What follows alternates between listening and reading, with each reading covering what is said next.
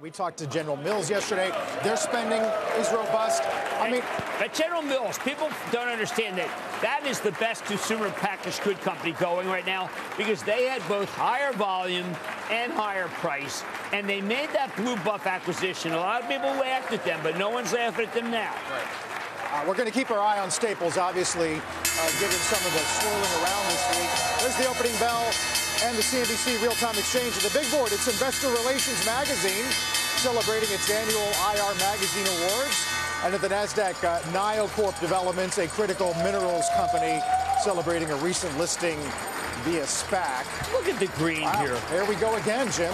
40-50.